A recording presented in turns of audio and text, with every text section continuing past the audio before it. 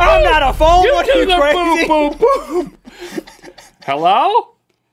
No, it's a text. Oh. It was a voice text. You really got to get better at being a phone. Hey. Wow. That send button. It's going to be some bruising. That send button. Hey, how are your fingers? Because I know that must have hurt hitting my massive steel chest. No, you got to. It's reinforced. I mean, I could go right into your brain with this. Like that. Just like Bruce Lee, man. Like that girl from the self-defense video. Enter the Dragon. Do you know that you actually do that? You go right into the eyeballs. That's why they call it Enter the Dragon, because your hand enters the dragon and kills him. Inches his brain. You can't really kill somebody, but you can come out with an eyeball. Have you seen the movie? Oh, yeah. His hand enters the dragon. There is no dragon. Right in the eyeball. Dragon is a allegory. Well, then explain the dragon. Who gets the hand goes into his eye. Have you seen the movie? No. Okay. More museums. Enter the Dragon doesn't have a dragon? Mm-mm. No dragon, man. He is the dragon. Have you seen the movie? Yes.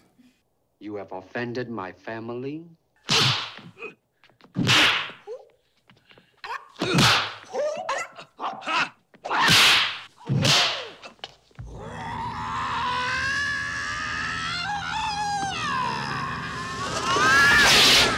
I remember going every Sunday. I would go to Nanny's house after the divorce, and I would watch movies Sunday afternoon with Papa.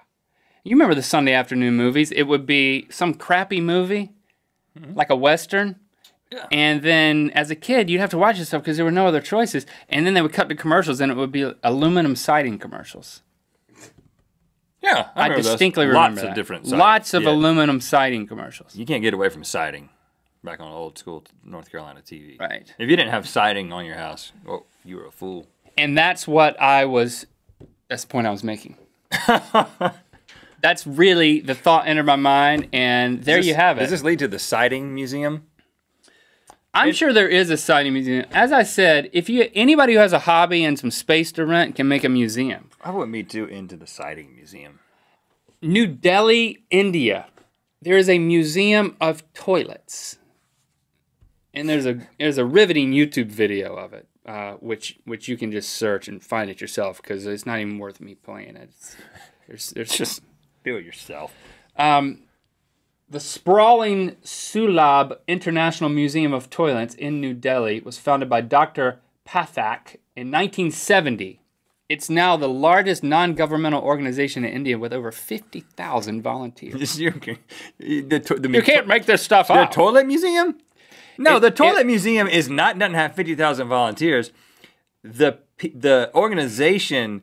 Yeah, it does. It says it right here in my notes. Has 50,000 volunteers. Yeah. It works to promote environmental sanitation and waste management. A highlight of the museum is the replica. There's lots of, just every type of museum, every type of toilet you can think of is in this museum. Highlight is the replica of the throne of King Louis XIV. The king is believed to have used this he's done number 2 while conducting court sessions from this throne. You really think he did that? Or you think he took a break? Or he was like, listen, judging is important, but so is relieving myself. So they have a replica of it right there. I think that's a hearsay. I don't believe it either. I feel like I've been toileted out. You know, we talk about toilets all the time. We went to the toilet restaurant. I don't need to go to this place. What about this? The Dog Collar Museum. It's in Leeds Castle in Kent, Great Britain. And I think what they mean is like a room in the castle that has like 4 or 5 glass boxes filled with an assortment of dog collars. You got shot collars or just regular dog collars? Right, like regular medieval time collars. What is that? What is the deal with shot collars these days? What do dog lovers think about those? Bad idea? We don't do those anymore? I'm sure people do them. She's sure that people do them. Is it not PC to do shot collars now? In the dog world? There's different ways to have them stop barking. Like they emit certain smells into their nose so they stop barking. You They can. got smell collars? Yeah. I want one of those. It's like, What is the smell? I can't remember what it is. It smells like flowery and gross. We should get one of those. We should do an episode of testing out dog collars on you. Yeah. Shock collars, smell collars. Haven't we done that? We thought about it, but we never shocked ourselves with a collar, and I never will.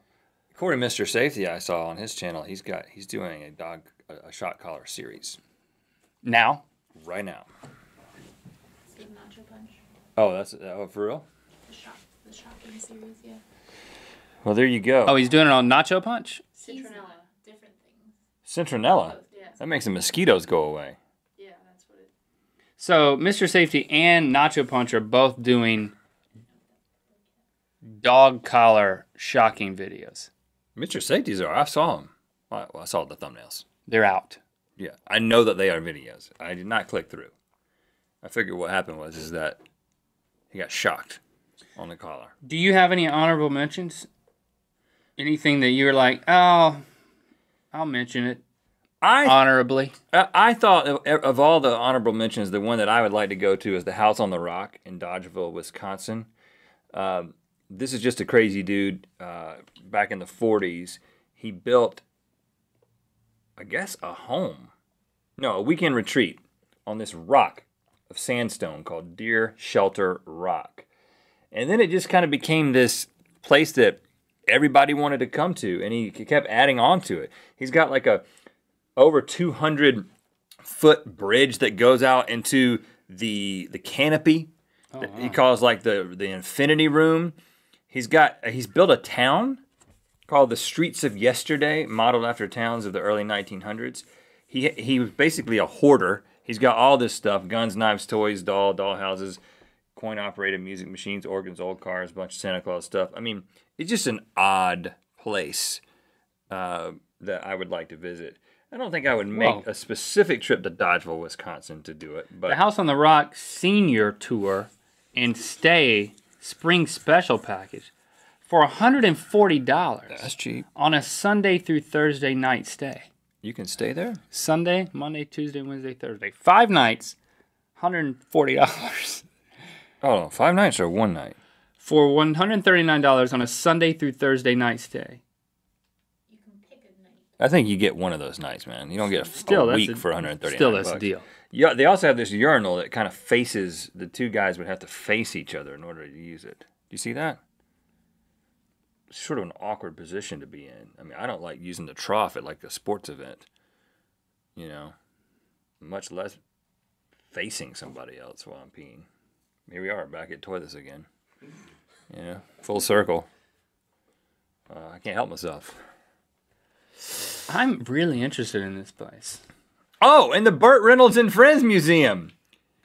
To wrap things up, this place. I will take a trip to Jupiter, Florida for this, because I'm a big fan of Smokey and the Bandit and all things that Burt Reynolds has been involved in. I especially like the way Burt Reynolds has aged, and his at one point, I don't know exactly what he looks like now, but at one point he had a very black mustache and eyebrows and completely white hair. But he's not there. You know that, right? And you also know that it's not there. Currently closed. It's been torn down to accommodate the building of a hotel. But What? They hope to reopen it soon. So it's not. It's Okay, not. I'm never coming to Jupiter, Florida. not- What are you? not A even an town option. named after a planet?